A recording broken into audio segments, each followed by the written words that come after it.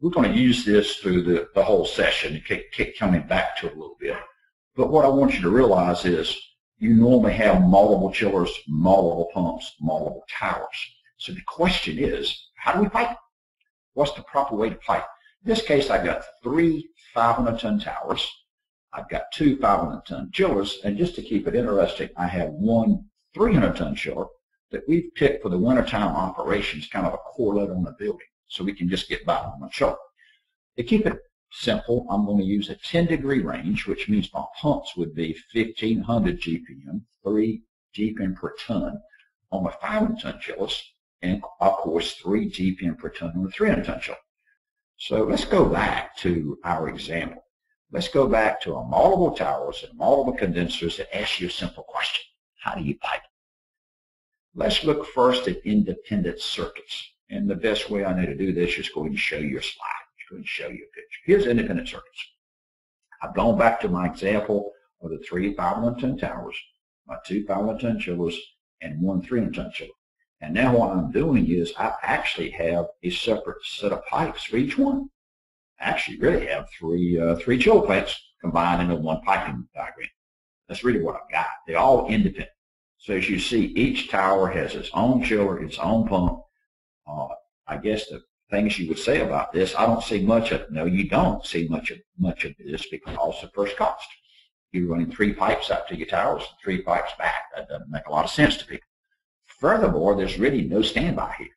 You have no way to switch one chiller to another tower. So we don't see a lot of this. And I think in summary, and I'll give you the summary slide, I think you would agree, is could be the very best way to pipe and easy to operate. Even Chris could operate that. Notice what I'm trying to do is stage them.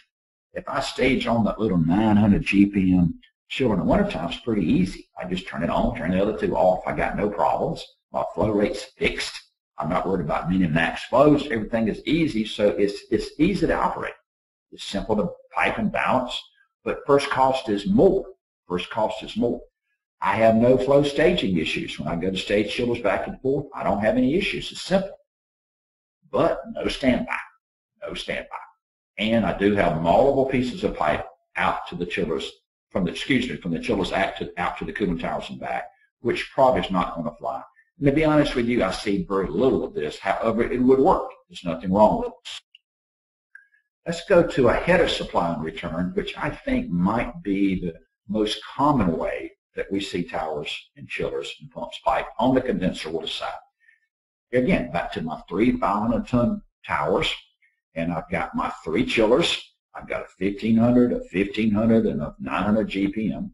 So now I've got one set of pipe, that red pipe, one common pipe to all 3 cells going out with my 95-degree water. And I've got one common pipe coming back with my 85-degree water. This is what I think you see all the time. You see the 2-way valve at the top of the tower, the 2-way valve at the bottom of the tower? You need them both. And those are 2-way on-off valves on the hot side and the cold side. So when that tower cell is not running, I would want those 2-way valves closed. When the tower cell is running, I want those 2-way on-off valves open. And they work together. The one on the top and the one on the bottom of each cell cycles together. Same signal, same thing. Let's keep talking about this a little bit. Now what have I got? Well, let's see. Summertime conditions, I've got, what, 1,300 GPM through that pipe going out to the tower and 3,900 GPM coming back. But wait a minute. That means I got to pick my pump heads. My 3 pumps have to be picked for that condition. That's when I have the highest friction loss, the highest pressure drop in those pipes is at 3,900 GPM. And in the summertime, I got to run all 3 pumps, and each pump's got to have enough head to be able to overcome that. So my pump head is going to be based on full flow, 3,900 GPM through the pipe, and whatever that friction loss is. And you've all been taught that if you double the flow friction-wise, the head goes up 4 times. You cut the flow in half, the head goes to 25%.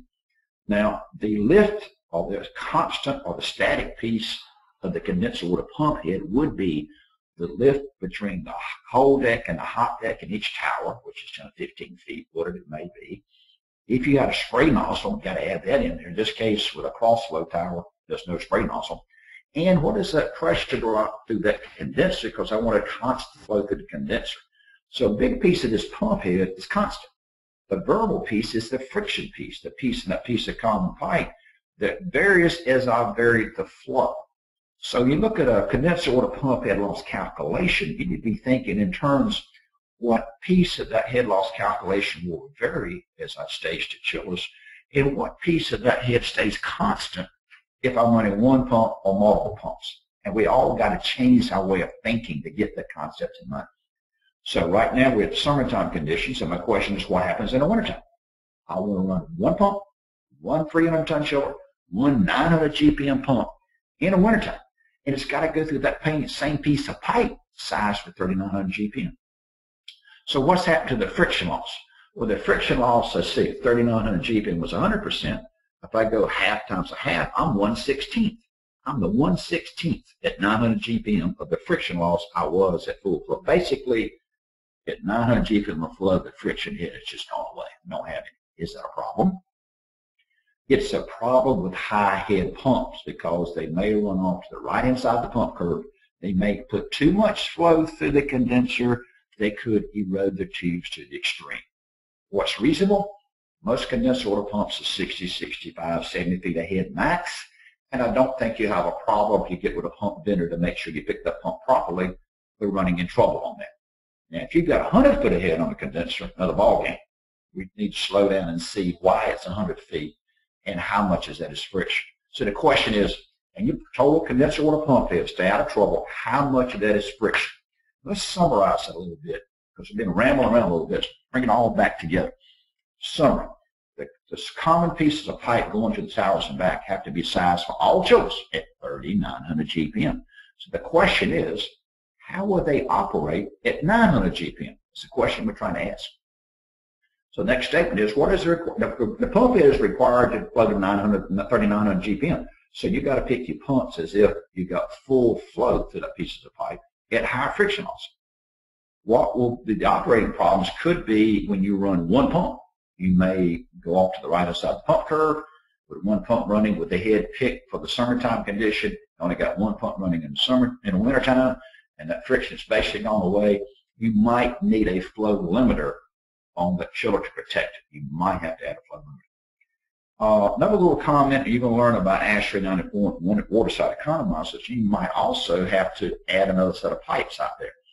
In other words, with one pipe to the towers and one pipe back, you can only get one cold water supply temperature at a time. It can be 85, it can be 65, it can be whatever you want it to be, but it can only be one temperature with one set of pipes. So you've got head pressure considerations for your chillers. They may want water at 70 to 75 degrees, maybe as cold as they want it. But if you're trying to run a water side economizer, remember you want as cold water as you can make. So how do you handle those two extremes with one set of pipes? Last but not least, as a dedicated pump per chiller, and I like that because when I turn the pump off, the flow stops. And I'll show you that again in a few minutes. I got a dedicated pump per condenser, and I want to make sure you kind of follow that logic. So here we go. You might note there's a pump per condenser. So if I turn that bottom pump off on my 900 GPM condenser, the flow's gone away. So I cycle my chillers and my condenser water pumps together. Just turn them on and off together. When I turn the pump on, the chiller has to flow through it. I turn the pump off. The chiller does not have flow through it. Very simple, but there's a good reason for that, as you'll see in a few minutes. Now, we talked about the fact that if we had high friction loss in a common supply and return pipe, we might have to add flow limiters. So all I've done in this particular slide is added that flow limiter. And that flow limiter is set for 900 GPM on that chiller to make sure I don't overflow that chiller and possibly erode the tubes. That's simple. That's all I'm attempting to do. And you see how that works. Now, somebody said, I want to add a little standby to this. Okay, fine. Then I can add a couple of butterfly valves, and I've got more standby available by adding 2 butterfly valves between the pumps, and now I'm able to swing any pump to any chiller. I've got a flow limiter because I got high friction loss to make sure I don't get in trouble. And that's pretty much what you're going to wind up piping. Now, one common sense statement would be you do not normally need flow limiters.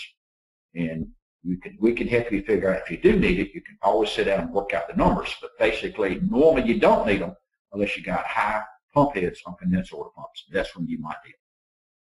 How about parallel pumping? How about if we pipe it like this? And you see the difference. I've got 3 pumps together now, pants stay together, with a common discharge to 3 condensers. Now backing up real quick, see here, I've got a dedicated pump per condenser. I turn the pump on, the flow to the condenser is on, I turn it off, there's no flow. In my new situation, parallel pump, there is a single pipe over to the 3 condensers, and if I turn one of those pumps off, I still got flow in the condensers. I still have a 900 GPM flow. So now I've got a different set of circumstances. First of all, if I'm going to put 3 pumps in parallel, I want all 3 pumps to be the same size. So in this case, if I'm going to have 3 pumps, I'm going to have parallel pumps. I want each pump at 1500 GPM. Could I put a 900 GPM pump there? Yes, I could. Could I make it work? Yes, I could. But I'm living on the edge. I'm making it complicated. Why? I like simple things. I prefer 3 pumps, parallel pumps, to be the same flow rate. All right, now I've got no problem. If I cut off the 900 GPM pump and I curtain one pump off, what's going to happen to the flow through that chiller? Nothing, unless I do what? I have to add a 2-way on-off valve. You see, I've added a 2-way.